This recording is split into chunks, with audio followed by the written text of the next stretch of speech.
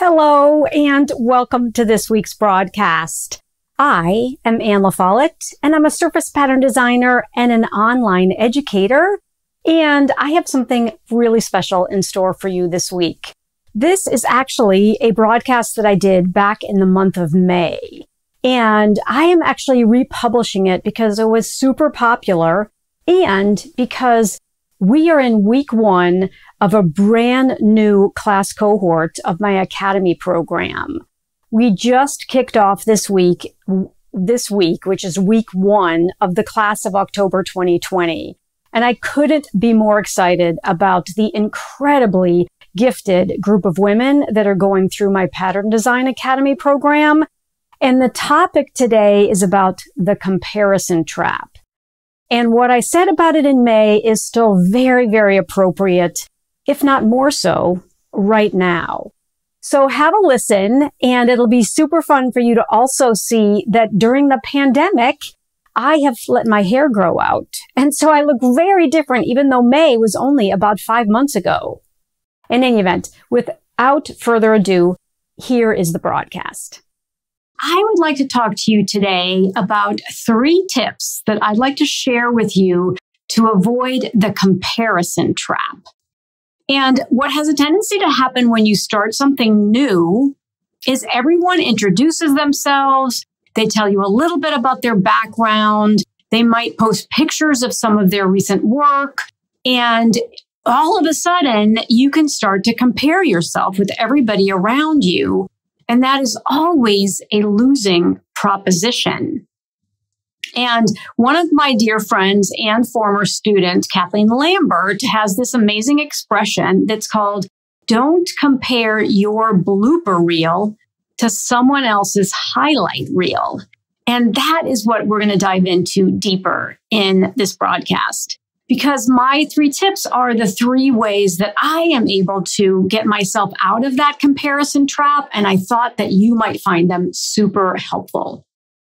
So, of course, it's totally natural at the beginning of a new program, whether it's an online course or whether or not it's a program you're taking in school or something that you're doing in your community. It always is very, very natural that at the beginning, people are introducing themselves and you're getting to know other people, and you might start feeling things like, "Oh, gee, I'm a little older than everybody else here. I wonder if I'm going to be able to keep up." Or another voice that might be popping into the back of your head might be, "Oh my goodness, everybody here looks like they're really advanced artists, and I don't feel like I really can draw that well. So maybe this isn't the right place for me." Or you might also be thinking, "Oh my gosh, this looks like there's going to be some technical aspects to what I need to learn, and I'm not tech savvy at all. And so I don't know if I'm going to be able to keep up." And all of those, of course, are very natural because you're looking at others and you're comparing yourself to them, but you haven't even started yet. So my 3 tips are hopefully going to help you to make sure you do keep moving forward. And these should help you continue to move forward because you don't want to give up before you've even started. So tip number 1 is reaffirm your why.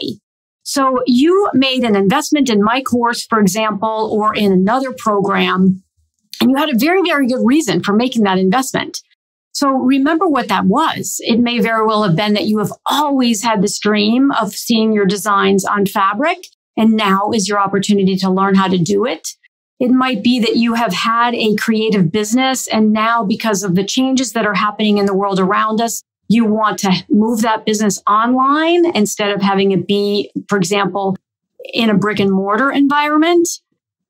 It may be that you actually don't have a creative business, but you've always been super creative and you would love to start a creative business. And that's why you made the investment. So remember what that is. Write it down. In my course, for example, you're learning how to use Adobe Illustrator. So create a beautiful illustration with it and then print it out and put it on a tack board, put it on your fridge, put it in your workspace and read it, look at it, repeat it to yourself, because that will really help you remember that you are absolutely doing the right thing, and taking action means that you are moving forward towards that goal. Number two that I personally find really helpful is focus on the work. If you're in an online program and there are video lessons, watch all of the videos. Maybe you want to watch them multiple times. If there are downloadable cheat sheets, download those and take your own notes, mark them up, make them your own. Do a combination of all of those things to lean into the lessons that are ahead of you and to really fully engage in the material. Do all the practice exercises. Make sure you're taking full advantage of all of the material that is available to you and practice, practice, practice. If you focus on the work at hand, everything else is no longer a distraction. You'll make progress more quickly, and you'll also realize what it is that you love about this new practice that you're learning. Don't rush. Take your time. Maybe you want to create a split screen on your computer so you can watch the video on one side and then actually practice the task inside Adobe Illustrator, for example, if you're in my course at the same time. Don't rush through it. Go back, repeat some of the material to kind of absorb it even better, but just focus on the work. And as a result, all of those distractions of comparing yourself to others and seeing what everybody else is doing, you won't have time for it because you'll be focused on your own work and your own learning journey. And then finally, tip number 3, which is my favorite, is celebrate every win. I don't think we celebrate enough when we're on a learning journey. I think we have a tendency to not feel like we're moving forward fast enough, or we even feel like we're already falling behind. And of course, that means if you think you're falling behind, you're comparing yourself to something else, either to someone else or to an imaginary timeline that you've established for yourself. And one of the great things about my program and many other online programs is you get access with no expiration so that you can come back to the material. You can take a break if you have to. If you're starting to go back to work and you're going to have less time, you can just do the work on the weekend. You definitely can take your time. And as you go through the journey, celebrate every single win, small, medium, or large. So for example, when you're posting, a lot of the times people will post and say, well, I don't think this is very good, but I'm going to post it anyway. Let's flip that around and say, yay, I completed this process from the beginning to the end. I accomplished my first, for example, repeating pattern. Yay for me. And that will set a great example for others in the same community to celebrate themselves and for us to cheer each other on and to help us continue to move forward together. So I hope that these 3 tips were helpful. And I always like to say in closing that I am Anne Follett, and it's never too late to create. Bye for now, and I'll see you next week. If you enjoyed this broadcast, please go to my website, AnneLafolletteArt.com.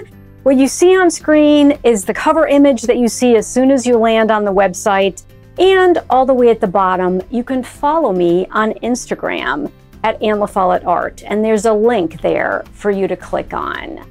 Also, please subscribe to my YouTube channel, Anne LaFollette, and you can click on the subscribe button and then hit that little bell so that you're notified the next time I have a broadcast for you.